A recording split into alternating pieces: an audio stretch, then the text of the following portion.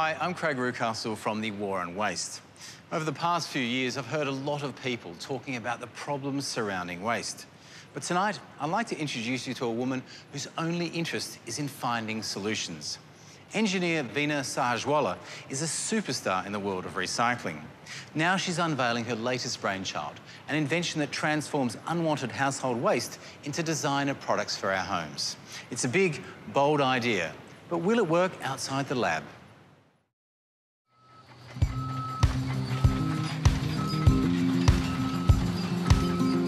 Veena is known as the Waste Queen. She is transforming the way in which we manage waste, not just in Australia, but across the world. I see waste as an opportunity. To me, waste is really one of those untapped resources just waiting to be harnessed. Here in Australia, we are sitting at that tipping point. We have seen the export bans on waste come about. We can no longer send it somewhere overseas and it then becomes somebody else's problem. We have to solve it. We have to do something about it. Veena is absolutely obsessed with waste. All of this polypropylene, easy to be remanufactured right here in Australia. This should not be wasted. And you can see from some of the work she's done, she's completely steps out of the box to solve the problem. 20 years ago, she invented a way to recycle tyres into the steel-making process and saved millions of tyres from going into landfill. Now she's invented a new product that combines the textiles from old clothes with glass and turns them into a product for the building industry. It's a paradigm shift. We have had the Industrial Revolution. We've now got this technical revolution. I think she's talking about a materials revolution. So what you can see here is plastics and other waste materials. Some of this is destined for landfill, but we can use these materials as building blocks for making new materials, for new manufacturing, and new circular economies. Australia really cannot continue to assume that it's business as usual. And I think we need to be bold and brave and think big.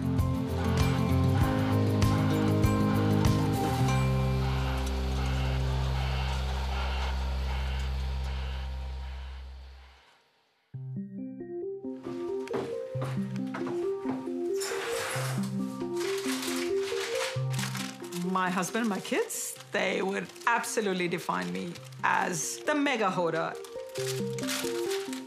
I don't see myself as a hoarder. I just see myself as somebody who's curious. I think Mum had a few funny quirks that made her a little bit different to other mums. She was definitely the rubbish cop, really making sure if we were going to throw something, did it need to be thrown, could we use it? Before I take the garbage outside, she'll make sure she goes through the entire garbage. Things like yogurt boxes, I just throw it, but she'll go and pick it up. We have a place in the house, I call it Waste Collection Center, and we got all kinds of stuff there. You know, what I really like to pick out of garbage is all these exciting products that have potentially valuable materials in it. Like in this case, you can see this shiny metallic layer, and that's what I like to harness, and that becomes part of my collection. This is really how a lot of my research journey starts in all kinds of incredibly wonderful materials. So every time I collect enough of these materials, it comes with me to the office.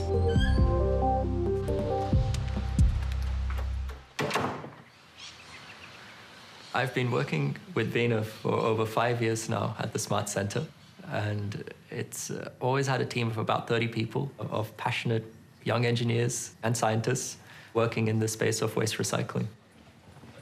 Veena is the director, and keeping up with Veena is the challenge. Well, hello. Hello. What Yes, lots of goodies, right? She will not stop talking about science and engineering and technology. It's from one idea to the next, it's part of everything that she does. You've got, obviously, again, strong polymers. The kind of materials that Veena's bringing in They're either mixed in such a way that conventional recycling can't currently recycle it, or it's a material that people haven't valued. Maybe HDPE and then LDPE for the cover. I don't know how often I've opened up a chip packet and gone, this has got great aluminium in it. Did you realise? Yeah, exactly. The materials that we have collected here, we can see and understand the value that is locked up in these materials. So I think someone needs to look at that. Absolutely, yeah. No, I think that's potentially a good project. Well, you know, there's so much stuff that we just throw away and we just take it for granted. But, you know, growing up in Mumbai, in India, where I was born, there was no such thing as a waste. Everything had value and everything had potential.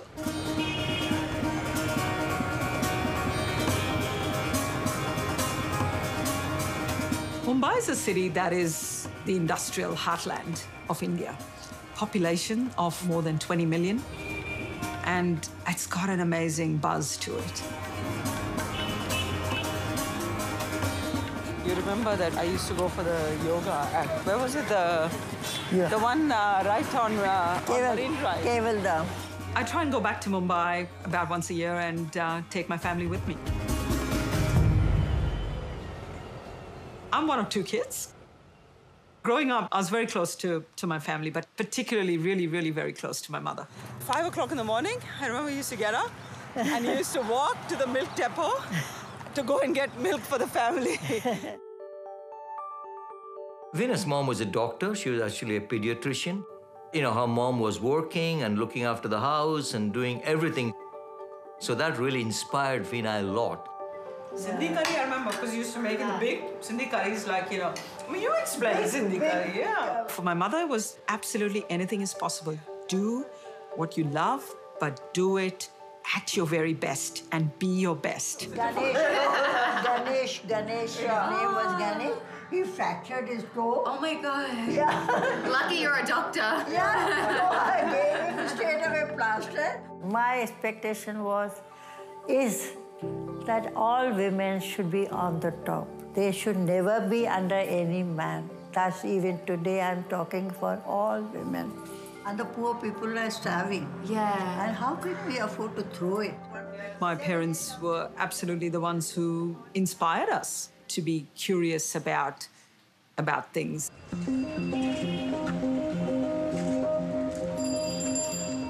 You know, as a kid in Mumbai, there is so much to see. And I'd see people working, repairing shoes, people carting all kinds of heavy things on their heads, for example. Old discarded radio, for instance, that they would feel that they could fix it and use it. Even today, there is a big part of the economy that operates off the back of repairing things. And how amazing is that? All these experiences that I had as a child growing up, I think had a role to play in what got into my system, into my DNA. Amongst my female friends, I was probably quite unusual in pursuing my love for science and engineering. As the only woman in the class, that was a bit isolating. By the time I graduated, I finished top of the class. Some of the male colleagues, I'm sure, were not entirely delighted. I met Veena in Vancouver, Canada. We both studied metallurgical engineering, and Veena joined as a graduate student, just started her master's. That was a potential clash because I was absolutely a clean freak, but she was kind of a little bit messy because she just wanted to keep reusing things and I wanted to throw things. Ram and I started to go out, and when it all became very serious, our parents were informed and they weren't too happy that Rama and I as students had really decided that we were going to get married. But the other important thing that bothered them was the fact that this was their role. And a lot of the marriages in India are, arranged marriages. I had to ask my parents for their permission. So I had to send them a photo. Veena had to do the same thing. Her parents actually tried to do some investigation to find out a little bit more about me. I guess they must have found something good. In the end, we got married whilst we were doing our studies. So I came to Australia after finishing up my PhD in the States and eventually came to UNSW. Roundabout in 2000, I really got excited about researching waste materials as resources for steel making. People were too reliant on traditional coal and coke. No one was really looking at some of these other alternatives. Around about this time, there was a growing awareness of the problem of plastic pollution. We understood that plastics don't break down, or they take thousands and thousands of years to break down. And Veena had this idea to take those plastic bottles that were starting to fill up the ground and the ocean, using them to replace coke, a fossil fuel, in the process of making steel. She called that idea green steel. Karina, what we're going to do is we're actually going to be feeding in our plastic sample in there. And the idea is we want to be able to inject it into this furnace here. I started working on the idea of using waste plastics in the lab. When the experiment started to work, it was exciting. You know, it's one thing to do these incredibly amazing experiments in the lab, but a whole nother ballgame when you have to actually take it out into practice, into actual commercially operating furnaces. So there was quite a lot of work to be done.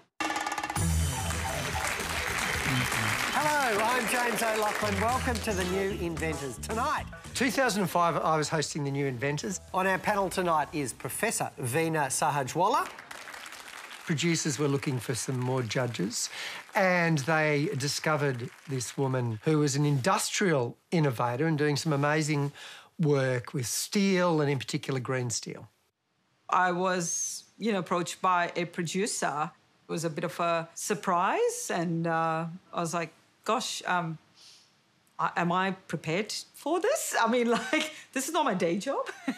Veena, what do you think? You've been very creative in using the operator's shoulder as a means to support the cam boom. She always used to ask me after we'd done a show, or even in rehearsal, actually, how did that sound? What could I do better? What are the advantages of your system compared to the others? She was very humble, but Veena had a lot not to be humble about. She was doing amazing work and, in some ways, world-changing work. And then shortly after she joined the New Inventors, she won the Eureka Prize.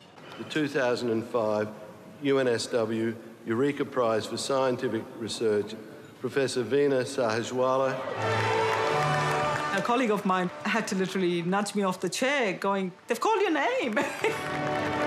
Professor Veena Sahajwalla's research has shown the steel industry how to use waste plastic bottles to make steel. It's been a hard sell in a conservative industry. The Eureka Prizes, they're really considered to be the Oscars of Australian science, and the one that Veena won is really the pinnacle of scientific achievement in Australia. Her invention was groundbreaking because she went beyond the traditional notions of recycling and reusing and turned the plastic into a resource. But the pressure was on now for Veena to demonstrate that she could make her idea work in the real world and commercialise it. Now the time had come when actually the work of implementation at a steel plant had to happen. We had to work out where plastics would come from. We really needed an affordable, cost-effective source. Well, in Australia, each year, millions of these kinds of tyres end up in landfill. The rubber in tyres, like many waste plastics, is actually a really good source of carbon. So I remember thinking back then that this could be a fantastic substitute for some of the coal that could be used in electric arc furnace steelmaking to make green steel. I was working at One Steel, Sydney Steel Mill in the early 2000s. The management were very interested in Veena's idea. This is some of the material that you're... Yeah, this is what we call our nut coat tile. Plant trials demonstrated that rubber granules could be used as a replacement for coke.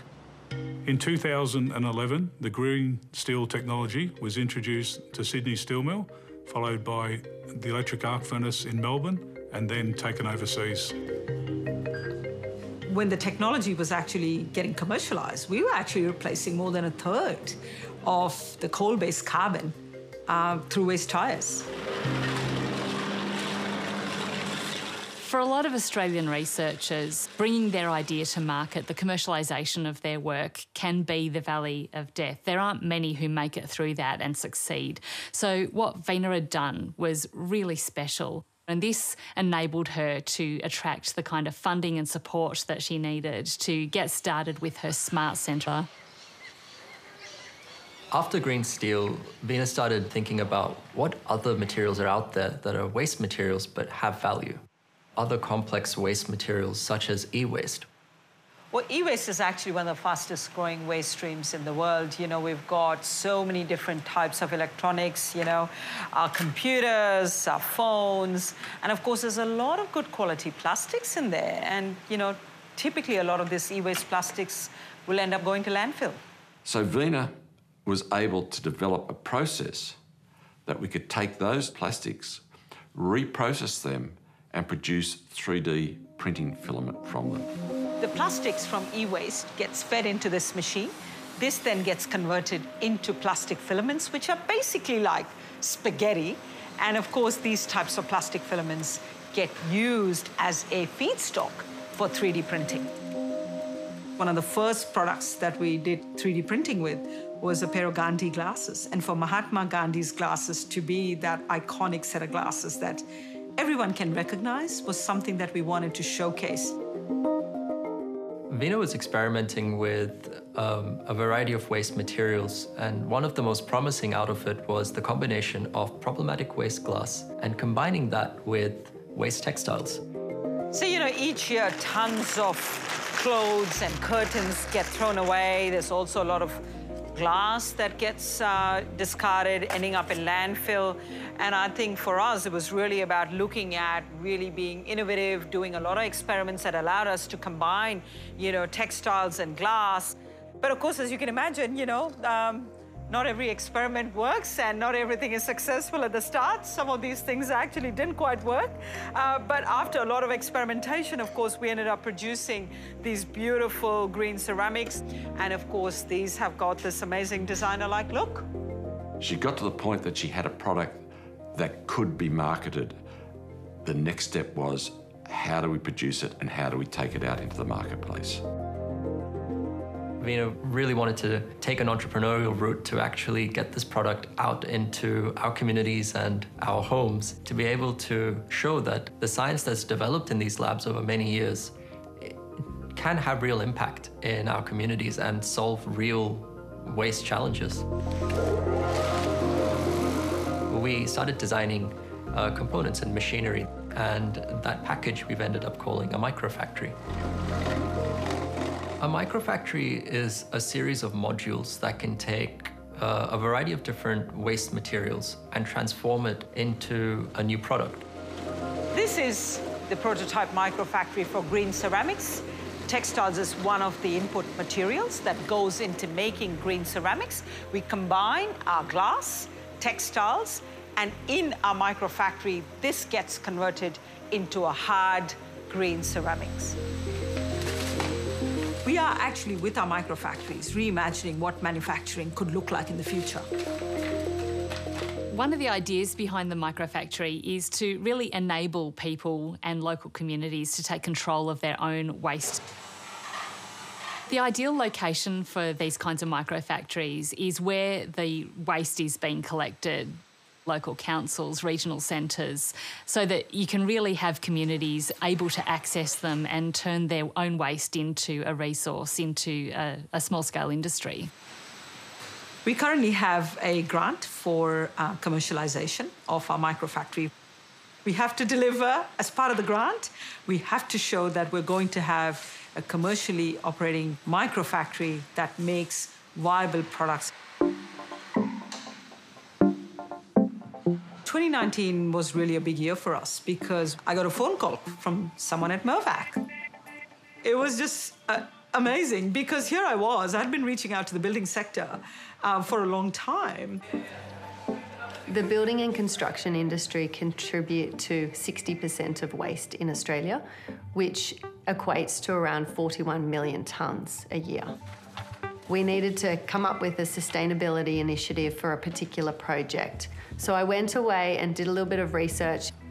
I was extremely impressed by the work that Veena was doing, and I just saw so many avenues that we could pursue. I know. The first project that Movac tested us out on was creating a few specific pieces. One of those was a dining table made from our waste glass and textile product.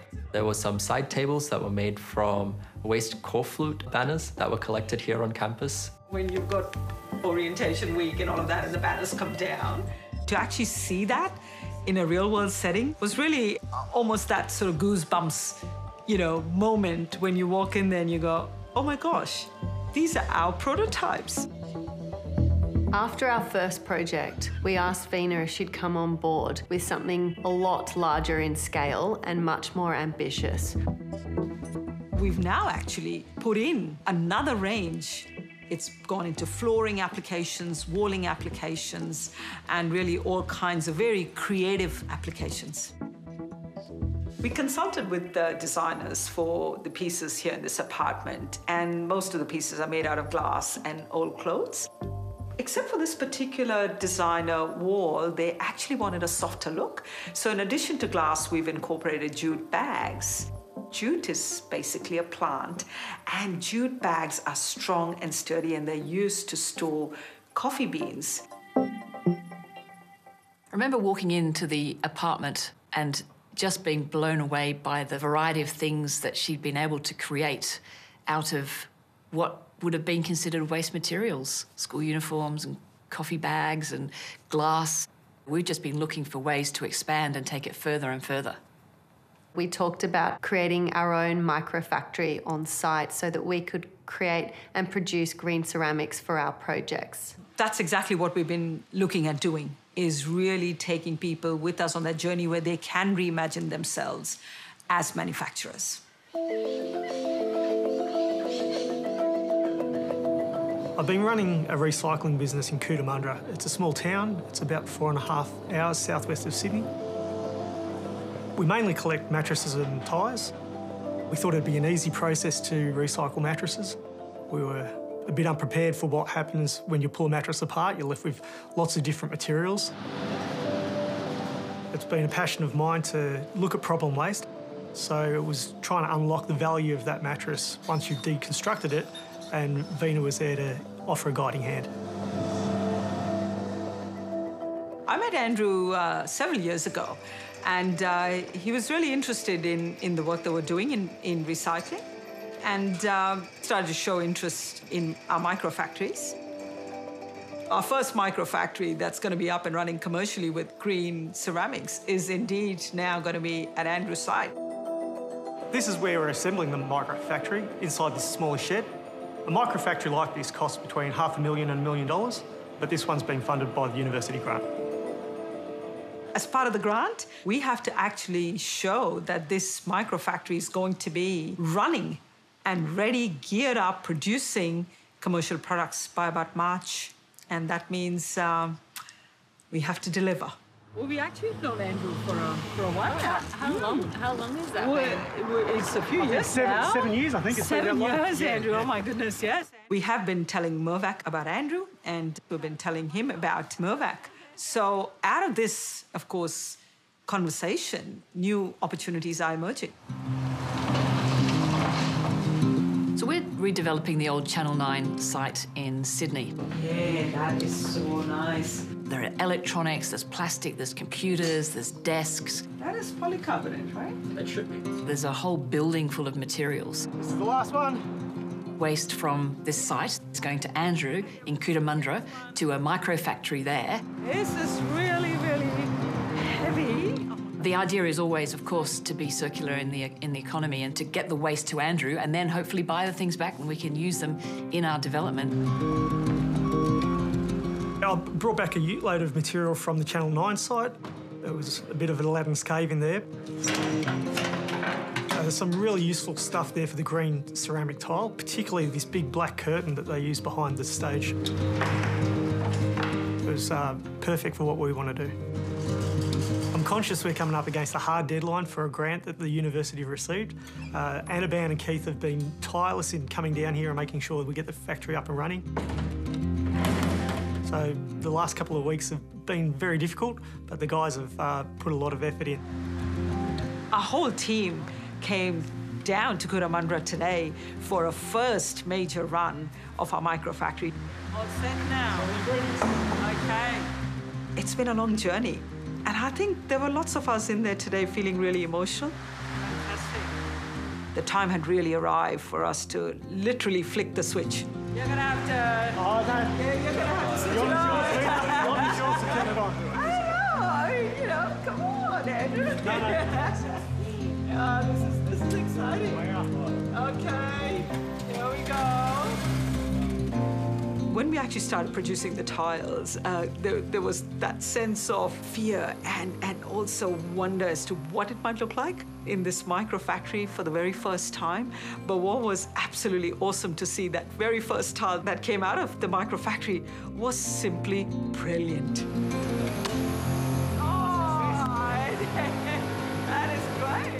And it was actually fantastic to see almost that look on Andrew's face. There it is. That is amazing.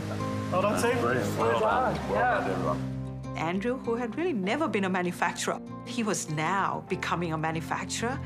That's a big moment. It is fantastic. Yeah.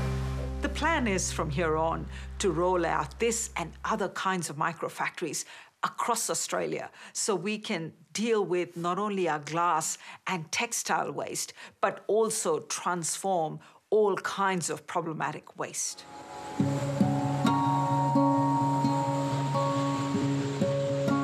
Well, 2021 is, really looking very exciting. The first ever invention of mine, green steel, which is still going strong, and this year, Molycorp has started using green steel in their facility in Newcastle. Even though green steel technology has been around for over a decade, it's even more relevant today than what it was back in the 2000s, because our customers are demanding that the products that they purchase have been made from sustainable methods. You guys have also been doing some trials, is that right? The next generation of green steel that we're working on is really about showing that we can push those limits. It's a great sign that you can actually show that we're bringing in more rubber into the process. Yeah. We're going to have more and more substitution of that coal with rubber tires to get to that ultimate complete elimination of coal. Veena's playing a critical role, but it's going to take an army of people like Veena to solve our current challenges in waste. In Australia, we have the skills and the technology to get to zero waste. What we need now is the will. We need the consumer will, we need the regulator and legislator will. And we bring all of those together, then we actually have the potential, I believe, to get to a zero waste economy, a circular economy. You know, I am really confident that Australia can meet these challenges. When we start to see a future where people are going out and asking for resources and materials that come from waste streams, then I think we would see that we are at the cusp of that change.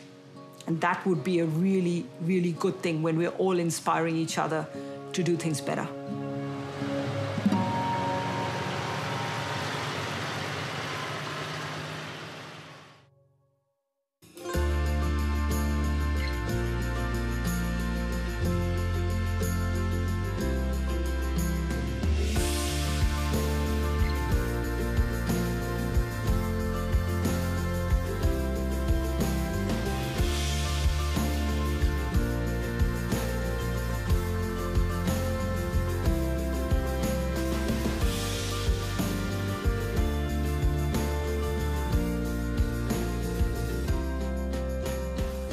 Would you welcome the one and only Jeannie Little? Jeannie Little's level of fame was something the likes of which I've not seen with many other Australian television personalities. She was Lady Gaga decades before Lady Gaga. This is a wonderful Pharaoh, darling. I first came across Jeannie Little waiting to go on the Mike Walsh show. She said, "Look after the baby, darling, will you?" And you thought, who's this woman? Mum was the glue that held our family together. And when she got sick, it all fell apart. I can't believe you didn't know. It all came out, that there were secrets that I hadn't known about. some fascinating things about my parents' past. It has made me rethink my whole family and the world that I grew up in.